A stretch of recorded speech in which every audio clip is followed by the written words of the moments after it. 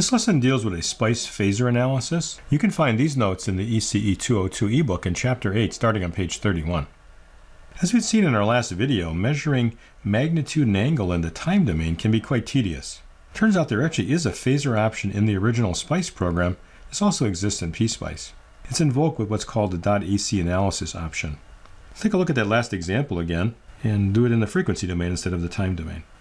I'll use the same node numbering, although you don't have to. Call this node 1 and node 2. My voltage source is between 1 and 0. Inductance between 1 and 2. Capacitance and resistance between 2 and 0. So I have a title and a dot end, and then my schematic again. What's different here now is for V sub s, we're not going to specify a sine wave, but a phasor. Instead of putting sine, we'll put AC, and then the magnitude and angle of the phasor. In this case, it was 100 at angle 0. The default here is 0, so if you don't type this, that's what's going to be used.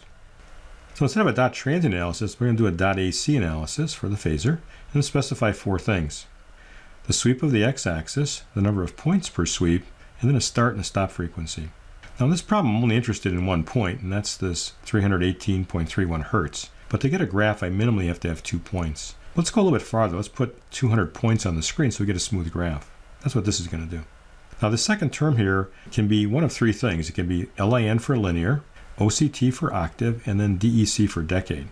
The decade means is that we're going to be plotting in steps of 10, and the number of points per decade we can specify here as 200. Now I just did one decade, a factor of 10, going from 318.31 to 3.1831K. Now what's actually being graphed is an equal spacing of terms on a log scale. The first point is 318.31 hertz. This is the x-axis, but then we're going to multiply that by 10 raised to the 0 divided by 200. The next point will have 1 over 200. And then likewise all the way through 200 over 200. So we're going to get an equal spacing of points on a log scale. Let's see what that looks like on the next page.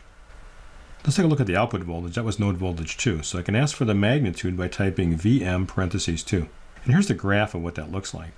This first data point was at 318.31 hertz, and the magnitude is 189.737. Now we'd calculated 189.75. This actually is probably more accurate than what I did by hand. To get the phase angle, you just type Vp of 2.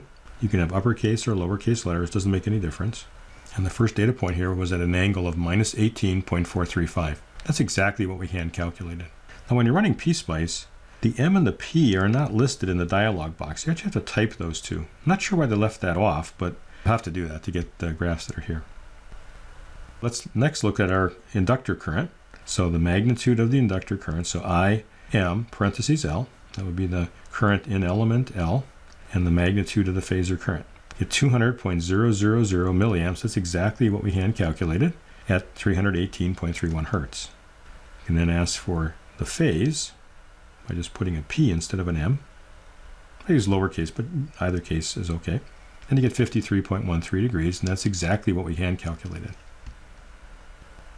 Next, let's do the capacitor current. So the magnitude of the current in the capacitor C.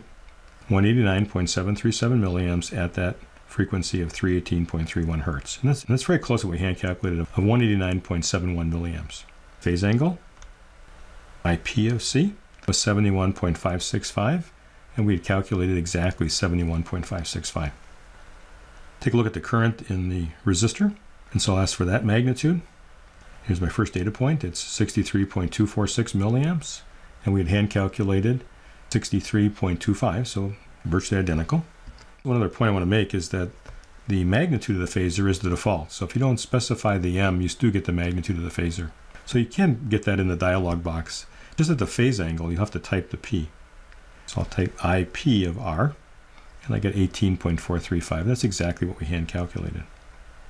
So in the phasor analysis option, we don't have to run the number of cycles out far enough till we reach steady state. Here we just get the steady state value. And this is how we run phasor analysis in SPICE.